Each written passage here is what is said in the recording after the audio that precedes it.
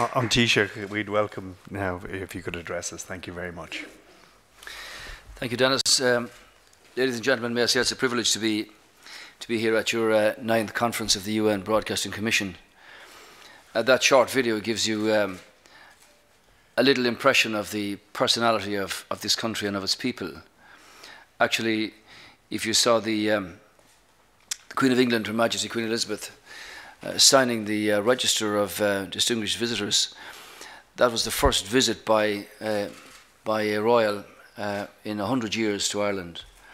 Those of you who will know anything of our history will know that as a country colonised for 700 years, this country achieved its independence in the early years of the second last century, and resulted in a civil war with great difficulties for our own people, and with 30 years of serious trouble from the late 1960s right through the 70s and the 80s. Eventually the terrorist activities and the war, as it was called, was brought to an end by negotiation and discussion called the Good Friday Agreement. And as a consequence of that, Queen Elizabeth was able to make a state visit here to the country, as I said, the first in 100 years. That visit is being replicated or responded to formally by the President of Ireland, visiting Great Britain in the next number of weeks on the first formal state visit as well. I think it shows you the extent of connection of Ireland. 50 years ago last year, the late President Kennedy came here in June of 1963, which was the last international visit before he was assassinated in Dallas. And last year his daughter and members of their extended family came to Ireland for the 50th anniversary of that visit, and re-established the connection for the next generation, because the younger members of the Kennedy family spoke at different locations of connection to the family, and have reignited a continuum of the Irish-American connection. President Obama himself, on one side of his family, has direct Irish connections and received his Certificate of Irish Heritage in the White House last year, when I had the privilege of giving him that. But as an example, when President Kennedy came here, he presented to the Parliament of Ireland and the people of Ireland a flag of the Fighting 69th Regiment in the American Civil War, which was a banner created by the wives of the soldiers who fought in that regiment. That regiment was commanded by one Thomas Francis Maher, who was deported from Ireland to Van Diemen's Land, which is Tasmania, escaped from there and went to Australia, made his way to Montana, where he became the governor of Montana, and eventually ended up as the general in charge of the Fighting 69th. Was also the person who designed the Irish tricolour, which is a flag of green, white and orange.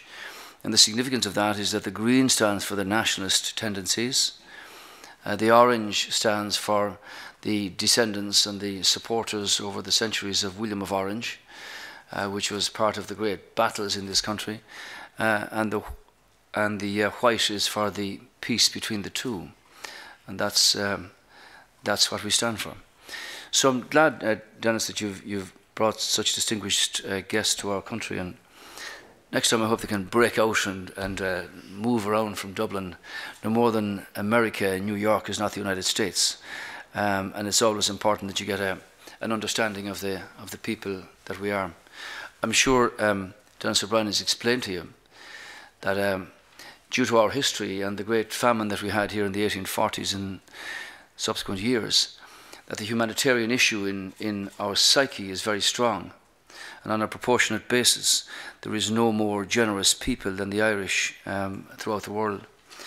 And as President Clinton remarked on a number of occasions, this is the one country that can legitimately say that since the UN was founded, somewhere on the planet, every day since then, there are Irish people involved either in peacekeeping missions or humanitarian issues. And whether it be Haiti or whether it be Mali or whether it be the Philippines or wherever, because of our own understanding of how important these things are. we're in there. This Broadband Commission is something that really excites me, in the sense that there are experts around this table here who have in their hands the capacity and the potential to liberate people in so many ways by the capacity of technology now. We've only got 4.5 million people here, as the little video showed you. We have 70 million worldwide. And for the first time ever, we're now able to connect all of those together digitally. I was in Seattle last year at an Irish-American business function, and all of the people who attended are able to listen to their local radio stations from Ireland. They were actually more acquainted with local news than I was myself, because they have time to listen to it. And the advent of instant connection without any physical connecting wires is something that is so new to people. When you look at places like Myanmar and these, where you go from zero penetration to full connectivity in such a short time, the impact on culture and tradition and history and people's lives it will bring enormous shock waves with it in the context of just how much the potential there is. So your commission deals with issues of connection and liberation, also of privacy, new sense of democracy, if you like, and possibility and accountability. Clearly these are issues that affect us all. I've looked at your agenda, Dennis. I think it must have been quite riveting to be here to hear some of these contributions and look at the significant developments that have taken place in countries where one might not have thought that would be possible in such a short time. We, as a government, support the objectives of the Commission in recognising the importance of broadband in the international policy area. Why wouldn't we? It's in our interest as an island nation. And I know that you've been driving not only dialogue but also actions to make broadband more affordable and more available, particularly in poorer countries. I see the documentaries on African women, African farmers able to contact their local markets about prices. All of these things are so revolutionary in a democratic sense, being developed by what comes from your commission. The 5 targets that you've set, I'm happy to see that they're being monitored and tracked in terms of their rollout. Clearly, this commission has personnel working for people on it with the knowledge and the expertise to make this happen, and that includes industry executives, government leaders, policy pioneers, together with organisations working in the area of social and economic development. And obviously that leaves you very well placed to define and to find practical ways to expand broadband access in every country. So the demands and the possibilities of the digital era, they transcend national communication mechanisms, national structures and national boundaries. At a European level, the European Council, which is the 28 countries, the leaders of the 28 countries, we have removed physical barriers from country to country in terms of crossing borders, and yet you still have digital borders that we have to remove also to make the digital market and the digital union one to bring about that real potential. So, if you like, the local becomes global and global becomes local. And for those of you who will understand that here in Ireland last year we had a digital conference where 10,000 creators turned up, innovators, thinkers, imaginative people, and they know that when they get the app right or whatever, touch the button, that it's gone global instantaneously. And that's the real revolution of talking to these young people who are creating that future, who are speaking the language beyond the curve. And when I go to schools and see the voluntary movement around this country in what we call Coder Dojo, people writing the code that make things happen, children as young as 7, 8, up to their teenage years, are thinking ahead of that curve and are changing the frontiers that lie up ahead of us week by week. So the excitement of what lies ahead is as yet unknown, and where it's going to be in 6 months or 6 years or 10 years, nobody can actually point out. Well, maybe Dennis O'Brien knows something about that, I'm not sure. Every country is obviously keen to build, real quality infrastructure, not only in the foundation of the service, of the industry, and therefore jobs, but about competition and investment. Countries like Sweden and South Korea are benchmarks for technology and for infrastructure. It's very noticeable that countries that are less well developed can actually leapfrog by deploying the most advanced technology in the market without having to concern themselves with the existing or the legacy systems and the infrastructure, and that's what's happening. So getting it right really is the big challenge for the UN Broadband Commission. And that challenge extends well beyond the infrastructure to the changing nature of commerce and trade, data collection, data storage, data protection, consumer protection, and as a consequence even taxation. Okay, we've had all the discussions about corporation tax rates. Clearly, in Ireland, we have a set rate based in statute law, but multinationals will use different jurisdictions, and the legislative world has not moved at pace with the digital world. And that's why the OECD are now looking at an international response to an international issue, an international question. So you also walk increasingly these days, and in this world, an increasingly difficult line between information and defamation. The balance of freedom of speech and the right to privacy, always an issue with people that's very contentious.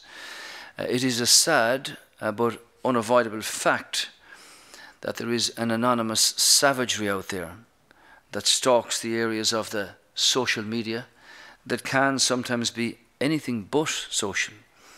Not lone insults or threats of rape or death or harm to families with those whom we might disagree. It's one where there's a particular onus on parents to know where their children and teens hang out when they're on the web. As parents, it's just as important to know where your children are, who they're with and what they're doing, as it is to know who they're meeting and talking to in the social media at their disposal so freely. So we are seeing new developments here in tackling child pornography and child exploitation. I suppose more positively, the digital era brings rapid communication and news and information around the world in real time. I looked at the pictures from the cockpit of the Australian planes looking for the whereabouts, if possible, of the Malaysian 777. This is real connection all over the world for people who have an interest in any particular issue. So here in Ireland, as Dennis pointed out to you, we've got our own national broadband plan and a national digital strategy. We recognise that broadband availability is not only critical for business growth and development, but impacts positively on so many other facets of modern life and commerce. Talking to a woman the other day who's a retired housewife, but she makes arrangements for 2 doctors' appointments, one in Tokyo and one in New York, from her home in the West, because of the capacity of the digital world. So quality broadband is, absolutely crucial to sustainable development in rural and regional areas. We've got a problem here in Ireland. Many of our provincial parts or rural parts are still not anything to where they should be, and that means that those who are writers or those who want to live in different parts of the country are still not able to do their business to the extent and stage that we would like. So we've serious plans to change all that. I note your report on the special session of the UN Broadband Commission for Digital Development, where you stress the vital importance of countries sharing their experience of developing and implementing national broadband plans. I think that's good. Obviously, we plan to guarantee high-speed broadband to all citizens and all businesses. We want to do that in 2 ways. Firstly, by providing both a policy and a regulatory framework which accelerates and incentivizes commercial investment. And secondly, by state-led investment for areas of the country where it's not commercial in the market to invest Now, as we were sitting here, there have been a number of proposals to bring further connection across the Atlantic from the States. Latency in banking terms is so important in terms of instantaneous connection. But because of particular problems over the years in this country, there's never been transatlantic cables of the digital nature coming into the country directly. We've ironed that out, and there are a number of propositions to speed it up, which, if they land on the west coast or the south coast, would actually enable us to light up the entire country to the highest level. So we're pursuing that. So infrastructure is one thing. Increasing the levels of digital adoption in the economy and society is another. This is an issue for us. That's why the National Digital Strategy was published in 2013. It's got 3 priorities. 1, getting more businesses trading online. €5 billion worth of business done online in this country. The vast majority of that comes in from outside. It might be good for post offices, but when you explain to people the potential of their own creative capacity to sell abroad is where you need to be. Example, I called in 10 or 12 businesses recently to government buildings to discuss this. Some who were started, some who were at it for a while, some who were experienced. And one woman, boutique, women's clothing, going well, went online, sell internationally. First orders from Singapore and the Far East. Wanted good quality European clothing for particular people. So here is an opportunity for people to understand that potential is what it is. But for many of them, because they struggle in economic challenges to keep their business very much alive, they don't have the time to, to promote in the way that they would like the website. So we need backup systems for that. Website managers to say, like, here's where we need to keep this business moving. Also, the digital classroom. We have the best demographics of any country in Europe for the next 25 years. We pride ourselves on our education system, which is not perfect, but it's able to measure up. But because of the structure of our educational system, it's very important for people that they have access to this quality. So most secondary schools are now up to speed with broadband, but it also means that the nature of teaching and instruction has to change completely. A young student now can draw down mountains of information literally about any subject off the net. And the role of the teacher, the educator, the lecturer has got to change in being a counsellor, a guider, a sifter through what is important in terms of information, so that where talent is identified, that it can be allowed to flourish. And in that sense, it means that if you've got a seriously capable young person in mathematics or physics or whatever it might be, but because of the structure of the curriculum and the numbers, they don't have sufficient teachers to teach them. That's where the online connection can be for students who have the capacity to take really complex courses, and we support that seriously. And getting more citizens online. I met a man recently, and he raised a subject with me, and I said, James, where did you come across this information? Oh, he said, I Googled it up, and he's 92. So it just shows you that the complexity, they don't have to understand how it works so long as it does work. And the point is that lifelong learning is a concept that's been alive in the Far East for very many years. It's something that's sort of new to, or newer, should I say, to Western countries, and it's an issue that we've tended in Western countries to forget about, in that people, when they reached retirement age, retired and faded away. That shouldn't be, because you should never lose experience or wise counsel or that kind of potential, and it's all there through the digital world. So that's done in terms of the secondary school system. So they're the 3 areas that we want to do with that. Might I just say, in response to what Dennis said to you, we've come through a pretty catastrophic period here, where the country went over the edge because of an allegiance to property development only. And because the tools were not available at a European Union level to assist a country like Ireland, our population was required to borrow 64 billion and attempt to pay it back. So this has been a real challenge for people with negative equity, mortgage distress, unemployment, emigration, and it's taken some real courage from people to actually put in place a plan and a strategy and a process to move the country out of that. I'm glad to say that we were the first Eurozone country to emerge from an IMF-EU bailout programme last December, and we did so without any precautionary credit line. That was, that, if you like, was reflected in the market sentiment towards Ireland subsequently, when the first offering of monies was oversubscribed by more than you would get in a precautionary credit line anyway. Just one statistic: in mid-June 2011, interest rates for Ireland, were blocked out of the markets, were 15%. Last Monday fortnight, on a 10-year offering, there were 2.9%, which shows you the objectivity of market sentiment towards a country where they recognise that serious progress is being made. It's also interesting that of the 60,000 new jobs that were created last year, 40% of those came from companies that are less than 5 years old, many of them in the areas where you're working. And that shows you in its own way the initiative and the interest and the capacity of young minds to change that future. So in a taxation sense and in a budget sense, we've tried to reflect the importance of small and medium enterprises, which are the backbone of every society, be able to move forward. So as we exited the programme, people said, well, what's the next step? Where are we going now? So simultaneously we published a medium-term economic strategy for 2% growth this year, 2.5% next year, 3% the year after, have our deficit below 3% by 2015, have it eliminated by 2018, and get back to what you call full employment. In other words, the restoration of all the jobs that were lost during the period by 2020. So investment into the country is very strong, exports out of the country very strong. Right across America last week, these were discussions with business interests and investors in the country here.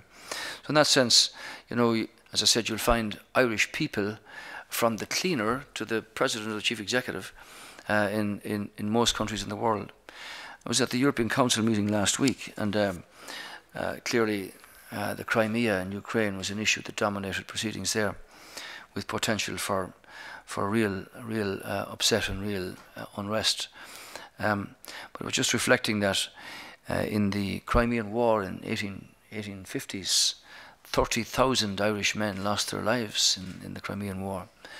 And it was interesting that one of the delegation who was on the OSCE monitoring delegation, which was not allowed in to Sebastopol, was an Irishman again. And only 50 years after that, this is the centenary of the commencement of the Great War, the war to end all wars. It lost 50,000 men, 1 million slaughtered in the Somme, another 1 million slaughtered in Flanders, and all of these. So it's all part of our understanding of why we should help other countries, and you've been doing this in Haiti and other places, and that's part, if you like, of our understanding of the importance of the Millennium Development Goals, which is also a target of the Commission here. So really, the post-2015 development framework gives us a once-in-a-generation opportunity to get this right, and from that point of view, allows us to eradicate extreme poverty, ensure that people all over the planet can have an opportunity to have a decent standard of living. When I was at the G8 summit in Fermanagh in Northern Ireland last year, Ireland's not a member of the G8, but I was invited because we had the presidency of the European Union by Prime Minister Cameron.